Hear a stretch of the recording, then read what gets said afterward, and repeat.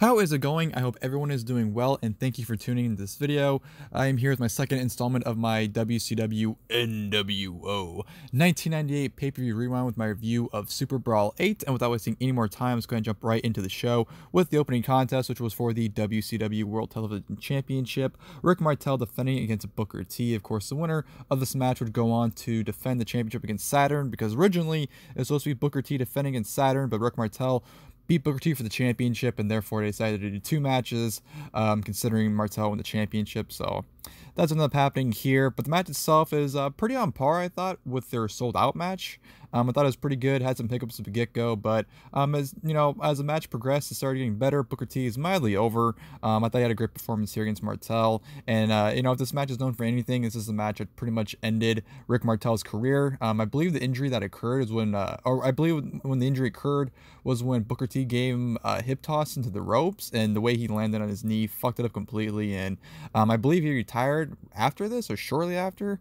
This could have been his final match. I'm not 100% sure, but I'm pretty positive this was his final match, and this match ended his career. But they ended up happening. They ended up changing the finish because Martel was supposed to actually retain the championship, but they had to change the finish on the fly. Goes to the top, goes for a drop kick, but Booker ends up hitting him with the side kick, ends up pinning Martel to win the championship. So Booker T is your brand new WCW World Television Champion. But immediately following, Saturn, because at ringside, Raven and his flock were sitting watching the match, Saturn immediately rushes the ring and attacks Booker T. So instead of waiting later on for his championship match, that match is happening now. So Booker T versus Saturn, WCW World Television Championship, and this match was just boring. It was just Saturn piss poorly working over Booker T, because Saturn just absolutely sucked in my opinion. He really showed it here. He's very sloppy and just not good. Booker was trying his best to sell for Saturn. I thought Booker T looked good for the most part. You know, hands down for Booker T. Even though this match wasn't the best, his performances, you know, over the course of both matches, I thought was very well done.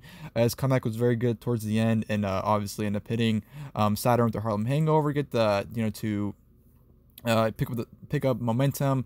Had his comeback, ended up hitting a side kick on Saturn to the 1-2-3 to retain the WCW World Television Championship. So not a good match, didn't enjoy it, but I thought his match with Rick Martel was pretty good. Very good way to open the show. But then the match with Saturn, like I said, it was just Saturn working on Booker T. Very boring, nothing really to watch at all. So just a great performance by Booker T. Parka taking on Disco Inferno. Why this had to be on the card, I don't know. The match itself, it started off entertaining, I will say that. Parka was pretty entertaining with him mimicking the Disco Inferno, but then he just kept doing it over and over and over again. It got old very quickly. The match got very boring to the point where it felt like it went on forever. So it wasn't a good match by any means.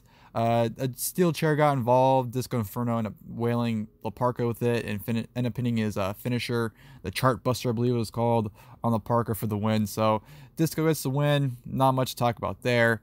JJ Dillon is interviewed by Mean Gene. He reinstates Nick Patrick as the referee. Not for the main event though. Just another segment. This is like 5 to 10 minutes of just killing time, it seemed like. So then we had a special bonus match, which they gladly included. Bill Goldberg taking on Brad Armstrong, which this was just a typical Goldberg squash. Brad Armstrong had some offense. Goldberg no-sold it, destroyed him, spear jackhammer. That's the match. Nothing to it. Mass versus title for the WCW Cruiserweight Championship. Chris Jericho defending against Juventud Guerrera. Chris Jericho in 1998 in WCW is very entertaining. His character is very much coming of its own right here, and it's definitely where it's developing. You know, just from his pre-match promo to his post-match promo, I thought everything Jericho did here was tremendous, and I thought him and Juventud had a really good match for the championship. Some great back-and-forth action, some great near falls. Jericho obviously worked on the mask with Guerrera. Guerrera had some nice near falls in Jericho. At one point, actually had a tombstone followed by a 450, and actually got the pin. But Jericho's foot was on the ropes, so of course the decision was reversed, and you know, they had some good interactions back and forth, but Jericho ended up reversing a Hurricanrana into the Lion Tamer, which forced Juventud Guerrera to submit. So really good stuff overall. Jericho winning was the right decision, especially afterwards. Jericho, after you know, flaunting wearing the mask for a good little while after this match, I definitely thought made it mean even more. So that was a great part of Jericho, but yeah, of course, afterwards they unmasked, and I just absolutely loved Jericho ripping him apart in his promo. And then, of course, in commentary, again, the great line that at least when he delivers pizzas now, people will know who he is. Absolutely love that line. And yeah, just a really good match. Definitely one of the highlights of the show, if you ask me. The British Bulldog taking on Steve McMichael, Mongo. Just another Mongo match. You know, he had a decent showing, for the most part, especially with the Bulldog. Bulldog looked like he was just kind of trying to make McMichael look good. But, yeah, there wasn't much to it. Bulldog got the win with the armbar, but McMichael insisted that he didn't tap and yielded to the referee. So they tried to protect him by having the referee call the match off for his best interest. Even though he didn't quit, he made sure everyone knew he didn't quit. So I don't see how this match really benefited anyone. Just wasn't good by any means. And then we go to what I thought was match of the night for the WCW United States Heavyweight Championship. Diamond Dallas Page defending against Chris Benoit. Raven was, you know, doing a little backstage thing beforehand, him being on like commentary for the website beforehand. And I thought this match was great. You know, Diamond Dallas Page definitely had a great year in 1998, especially when he was a U.S. champion at the beginning of it. And I thought him and Chris Benoit had an excellent match here. They were just beating the shit out of each other. The crowd was loving it. This crowd was very loud for this matchup, especially when they would just beat the shit out of each other, and there'd be a knockdown spot, and the referee would tease a double count out. Just tremendous stuff overall between both men, and absolutely some great stuff, especially when DDP was going. I forgot what movie he was going for, but he was going for a suplex, and Benoit perfectly countered into a crossface. The crowd absolutely erupted for that spot. Just tremendous stuff from both men, and I absolutely loved the finish. You know, they're exchanging counters, and Benoit was going for a backslide after DDP attempted the diamond cutter. Benoit was, you know, transition or counter that into a backslide, but as he tried to do it, DDP flipped over right into a diamond cutter, hits it on Chris Benoit. 1, 2, 3. DDP retains the U.S. Heavyweight Championship. Great match, absolutely loved it. Like I said, match of the night, and definitely was a great example of DDP's great year in 1998, if you ask me. Rematch from Sold Out, but this time it's no disqualification. Macho Man Randy Savage taking on Lex Luger. Pretty much the match had the same formula as a Sold Out match, but it was just it was a notch better. It was slightly better than that match. Pretty much the ending just made absolutely no sense. So of course Luger gets Macho Man in the torture rack. Elizabeth rakes the eyes. NWO comes out. The referee rings for the bell. Savage and Luger fight out the NWO, but then Luger puts Savage back in the torture rack, and the referee rings for the bell again. So I don't know. Luger wins. I don't know if they fucked up by ringing the bell early, or if Luger won by DQ, and then Luger decided to put him in submission anyways, but the referee restarted the match. I don't know. They never explained the fucking finish. It's so confusing when you watch it, because, like, the referee rings for the bell's ringing, but then the referee calls for the bell again for the second torture rack. So I don't fucking know. It makes no sense, but that's WCW in a nutshell. Either way, Luger was the winner, whether it was by DQ or submitting Savage. Luger got the victory, and it added more tension with Hogan and Savage, because Hogan was kind of calling off the attack when Luger and Savage were fighting everyone off. So that was just to add more fuel to that fire. So yeah, just typical WCW booking.